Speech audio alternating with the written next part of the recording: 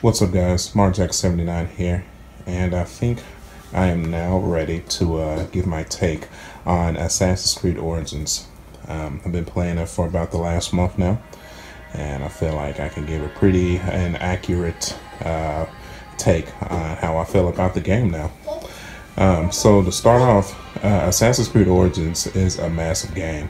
I'm at around 99% completion, like I said, and I easily have around 80 hours of playtime. So right off the bat, the extra year of development time allowed for the largest Assassin's Creed game by far.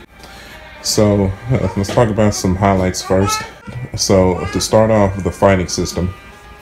So in earlier Assassin's Creed games, it was counter, attack, win every single time. Not so much here. You know, every battle and every enemy type is different. You have to calculate each attack, because over attacking is going to get you killed very quickly. And I definitely know that by experience. I would say my first hour of playtime, I was getting my butt kicked, and I definitely had to re-evaluate how I was going into each battle.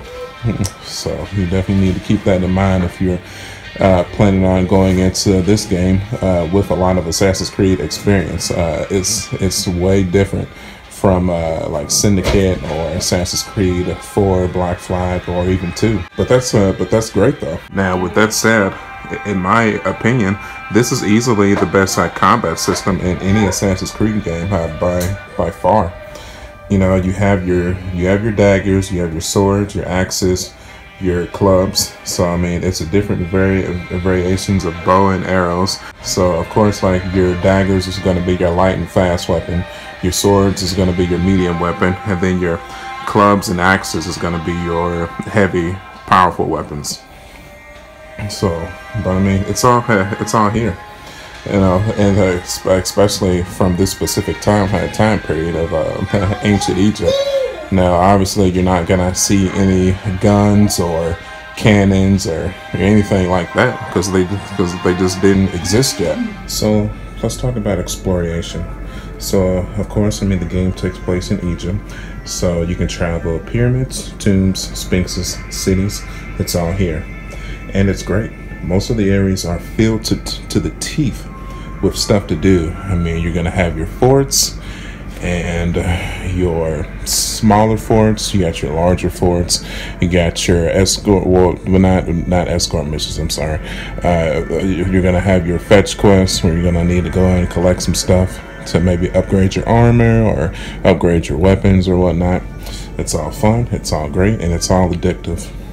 Now, on the flip side of that, now you also have your deserts too, as you can see me traveling here. Now, the only thing about the deserts, I mean, you know, it makes sense that they're here. I mean, it is Egypt, of course, but they're completely empty, man. I mean, it might be maybe a couple, maybe a tomb or so in one of the deserts in the entire experience. But other than that, I mean, every other desert is completely empty. So I mean, that's kind of a letdown. I would have maybe hoped. I mean, keep in mind the video game aspect of it, because I think it's just kind of pointless to add in large areas of the game like that and not filling them with stuff to do. So, you know, keep that in mind when you're playing the game too. That the deserts, while cool in aspect, it's just not much to do there. But everywhere else though is great. So let's talk about the story and the characters. You know, so it's your typical revenge story. And in all honesty, I really enjoyed the story. I mean, it was great. It's kind of an Assassin's Creed story that we've seen before, but that's okay. Now, as for the main assassin that you play as, Bayek, he's not my favorite assassin. I think that honor still holds true to Ezio with Edward from Assassin's Creed 4 being a close second, but that's by no means to say that I did not like Bayek as a character. He's funny, and he is relatable, and he's just a cool guy to play as. He's definitely not the worst of the bunch by far. No, I still think probably Connor is the biggest douchebag in the Assassin's Creed community, but like I said, he's still fun to play as, and I feel like he definitely cares. He genuinely cares about the well-being for the people of Egypt. You know, his dialogue and how he speaks to the people and how he interacts with them. You know, he generally does want the best for his country. You know, those are all the respectable attributes that you can that you would want in any protagonist that you would play as in a video game. But I think the best aspect of Bayek's character is definitely his wife Aya. I think Aya will go down as one of the best side characters in the entire Assassin's Creed franchise. She's definitely probably my favorite character from the game. Now the thing with Aya too is you can actually take control of her in certain missions as well, and she controls a naval boat, kind of similar to the naval combat system in Assassin's Creed 3 and 4 and Rogue. So you can definitely keep that in mind too if you're thinking about hopping into this game. There's definitely that aspect is back too, which was one of my favorite aspects of Assassin's Creed 4. So now, like I said, I won't dive too much into the story, but Bayek and Aya, they're put into extreme circumstances. And due to those extreme circumstances is why they decided to create the Brotherhood, as it's called in this game. They're never once referred to as assassins. They are the Brotherhood, aka the Hidden Ones.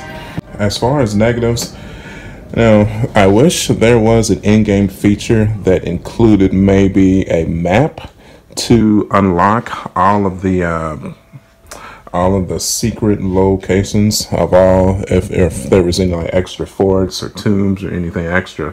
Because I mean, like I said, I'm at 99% completion of the game, and I needed, I believe, one more location to find and complete before I got the platinum trophy for the game. And I've been searching for the last 2 or 3 days, but I cannot find it at all. And I hate to put the game down.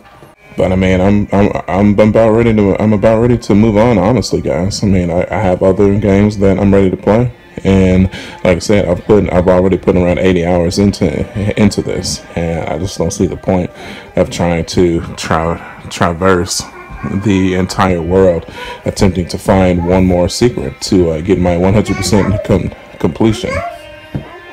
Maybe in an update patch or something, eventually, maybe we can get the collectible thing for the map, so we can find out anything that we may have missed.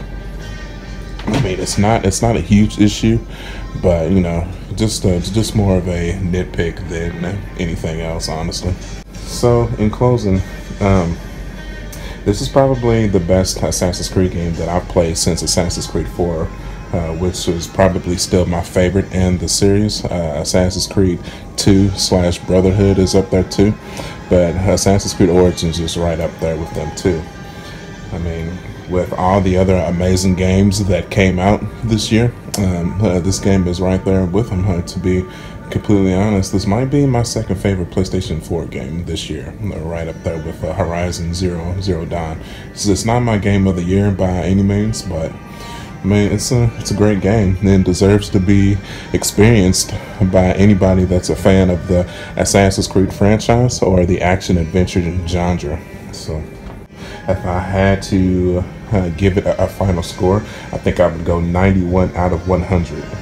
So, and if I had to throw out a tidbit, I would hope that the next Assassin's Creed game takes place in feudal Japan. I think that's the most logical place where they need to go next. With that said, I hope everybody enjoyed my review of Assassin's Creed Origins. If you like this video, do me a favor and hit that like button on the left side of the screen for me. And if you want to see more videos just like this, look towards the right side of the screen and hit the subscribe button for me. I'd really appreciate it. You could follow me at youtube.com/marjack79 and facebook.com/marjack79. There's other Assassin's Creed videos on the channel. You should definitely check those out too. And until then, I will catch you guys later.